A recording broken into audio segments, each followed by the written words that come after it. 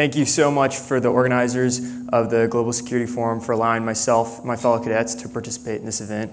We're super thankful for that. I'd also be remiss if I didn't thank Mr. Bill Murdy for helping the Social Sciences Department resource this event, this trip for us, and also West Point for letting us actually leave its gates, kind of a rare occurrence these days.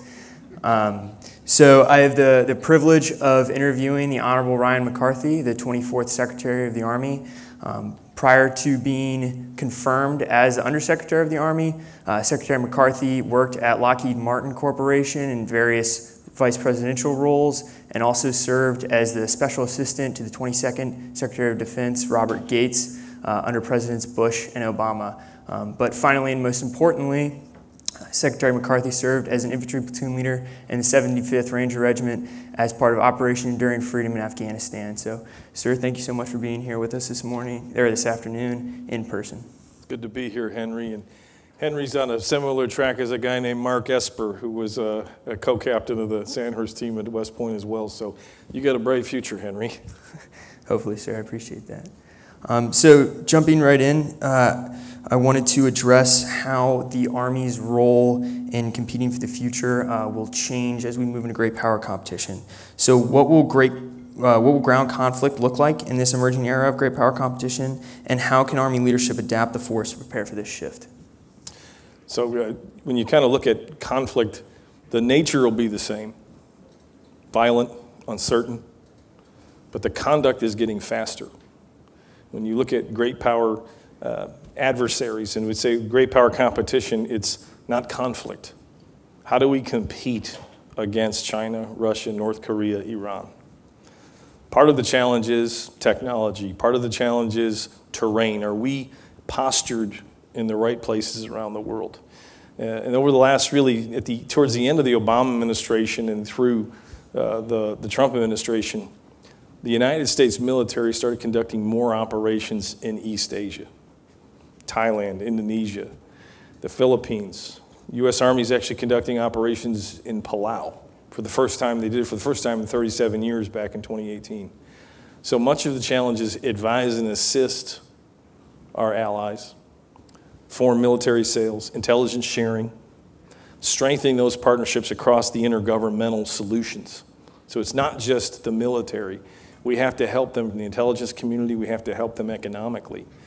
So these intergovernmental solutions are really how we're going to continue to maintain deterrence for decades to come. Thank you, sir. Okay, so as we talk about this increasingly uncertain future, the common theme of complexity arises, and in the global war on terror, what we saw was special operation forces being employed in a variety of roles outside of their traditional mission set. So how do you expect the mission set of SOF to shift for future conflicts, and how can we adapt for these future conflicts without losing the skills and lessons from the last 20 years of war? So I think what you're referring to is the direct action capabilities of like the Ranger Regiment or the Navy SEALs, where Green Berets historically had been advise and assist these the indigenous forces of other countries. They started doing more direct action and changing a little bit of the culture of those organizations by doing more direct action and prosecuting targets of high-value terrorist entities. They've got to revert back to that DNA of when they started back in the 60s under the Kennedy administration, where they would go around the world and advise and assist partner nations. So there's a lot of that has to be done. There's also intelligence gathering and early warning, understanding what are these operations like the Zapad exercise in Eastern Russia, or what they do in Western Russia along the border of Poland. We have to know more about what the intentions are of other nations, and we have to be in places where we can help support, whether it's NATO partners or Eastern Europe. So they're in a bit of a transition, but that takes time. You have the Green Berets were deployed at a minimum of a battalion-sized element for 20 straight years. So if you think about that, that organization, along with the Ranger Regiment and the Special Mission Units, had at a minimum of a battalion plus size element deployed every single day for 20 years. They've made a shift, and the experience set and the mentality of the leaders are used to 4 or 5 combat tours doing direct action operations. So this is a big shift for the Department of Defense, definitely for the Army. I won't speak for the other services. Well, I can't really speak for the Army anymore either. Old habits. But you have to realize that they're all people organizations at the end of the day, and you're a creature of your experience. So it's a big behavioral shift, and they've made changes in how they're training and the types of technologies they're pursuing to continue to give them that margin that they need in the event of a kinetic conflict. But it's going to be a challenge for sure. Thank you, sir. So kind of speaking about these different challenges, particularly in kind of new domains, like due to the Army operating in new and irregular domains, a multi-domain environment, does the training of young officers and NCOs need to change? If so, how? And what can the Army do to ensure it's retaining the most talented of these young leaders? So if you look at where the Army in particular was trying to go in the last decade, greater emphasis in really the last 5 or 6 years, is having artificial intelligence software in our weapon systems. And the reason why you need artificial intelligence is even though we have a lot of smart West Pointers like Henry and all of his classmates here, they can't crunch data faster than a machine. So I'll give you an example. Close air support, infantry unit in contact. And they got rounds coming in at them and they want to call for fire. It takes about 20 minutes. There's my friend, General Bruce Crawford, trying to, it takes them about 20 minutes to clear fires. 20 minutes while you're in a firefight. It was like that 20 years ago, and it's like that now. Because the human beings are looking at the geometry, and they're putting the math together. What's the asset that you have to bring in to drop a JDAM on an enemy position? But a machine that has the algorithm can punch it out. There's an Apache in the air tasking order. It's outfitted with these capabilities. It's like a trade on Wall Street. I want to sell a barrel of oil for $80 on the Hang Seng. Boop, half a second, maybe faster. Why can't we do that in the Joint Operations Center when a unit's in contact to bring an asset in to drop ordnance and prosecute an enemy target? That's where you see the energy in the Department of Defense. You hear Department of Defense leaders talking about artificial intelligence. They need to have that capability. We'll still have a human in the loop. Their leader in the JOC will say, drop it. They'll communicate with the leader on the ground who's in contact. Whoever gets there first is going to be faster on the battlefield. And speed is everything in combat. Whoever hits first is more likely to win. And that's where you're going to see a lot of that. So what do you need to do? Artificial intelligence is what? Computer science, math. STEM talent is essential for where all the institutions are going because the weapon systems are getting more sophisticated. So the engineering talent is incredibly important. The Army created an organization, Army Futures Command, just so that we can try to get more software talent in the Army so we can have a place where we can communicate to academia and business more effectively. They're in the middle of a city in a high-rise, and they're dressed like this. There's no fences or tanks and flags in front of the buildings, and you have to get access to the post. We're in a city talking to entrepreneurs on the campuses of the University of Texas, Texas A&M, Cal Berkeley, and have this network to try to get more of our men and women into those types of disciplines, whether they're graduate programs or software development education, because you'll need them when you're negotiating a multi-billion-dollar deal with a defense company. And you'll also need them in the JOC of the 82nd Airborne Division when a unit's in contact. And you're going to have somebody there that can crunch the math very quickly. Here's an Apache, here's an F-18, and you just stack and rack your options for the commander, and they make the decision in seconds. Because lives will matter, and it's only going to get harder. Gotcha, sir. And with the importance of these capabilities and skills brought by those capable in STEM fields. How do you feel like the Army could do a better job of retaining good leaders? I know that's been a problem recently. So this is a place that General McConville has done a really great job, but it has been a labor of love for him. This has really started when he was the G1 of the Army, incredibly important job. And he's really pushed on a talent management system so they can provide options. You know, the Army that General Crawford was in was, here's your bus ticket and you're going to Fort Bragg tomorrow. And he would smile and he'd run and catch the bus on time. Today, you have options. And we fight to keep the talent so that you can give them options of where they want to be stationed, what they want to do professionally, so that they're not forced into an outcome that says, you know, I have options on the other side.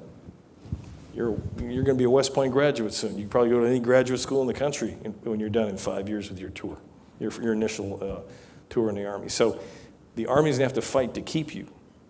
And they put the policies and they've invested in systems so that you can have those options and you can have the career and chase the career that you want to reach your maximum potential. Gotcha, sir. So I kind of like to transition to this great power competition with China. And as we know, like, rising China poses a threat to U.S. interests around the world. And curbing Chinese aggression requires a unified effort between aligned allies. But after our recent withdrawal with Afghanistan, we've seen some tension among our allies, additionally with the submarine deal with Australia and the UK. So how is Army leadership working to strengthen relationships between the U.S. and our foreign allies? And how can the Army work to better align our allies' strategic interests with those of the United States? So the Army has always done very well at this. There was an example that I mentioned earlier today when I was talking to the cadets. If you look back at when Arab Spring began over a decade ago, really started in Tunisia and it went across like wildfire across northern Africa into Egypt. What's held the Egyptian government together, albeit by their fingertips, were the institutions that they built, and largely built with the U.S. Army and the U.S. Air Force. In 1979, at the Camp David Accords, a large FMS, foreign military sales deal, where we sell them tanks and F-16s, and had an advise and assist relationship with them for over 40 years. If you go back and look at anybody that wrote a book about that time, it was George Casey, the Chief of Staff of the Army, Secretary of Army Pete Guerin, and others, Army leaders communicating with them about how to work with their population, about the disagreements they had about how they were running the country. This is when President Hosni Mubarak's government fell. And you had a lot of religion and you had a lot of other factors that were driving the people to want to change in the government. But they kept it together because they had these institutions that they grew over time. We had 40 straight years of advise and assist with these countries, that country in particular. So we do a lot of that around the world. So it's advise and assist, it's foreign military sales, and it's officer exchanges.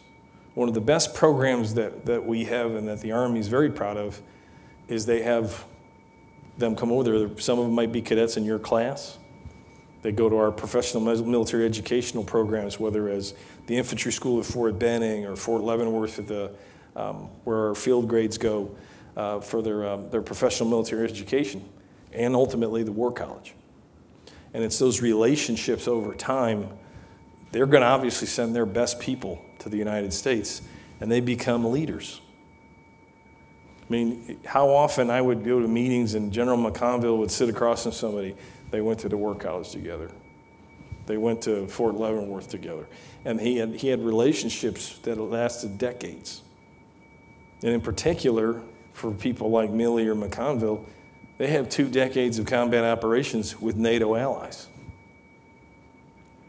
Just from my own example, the Chief of the General Staff, Mark Carlton Smith, in the UK, he was with 22 SAS with me 20 years ago when I was in the Ranger Regiment.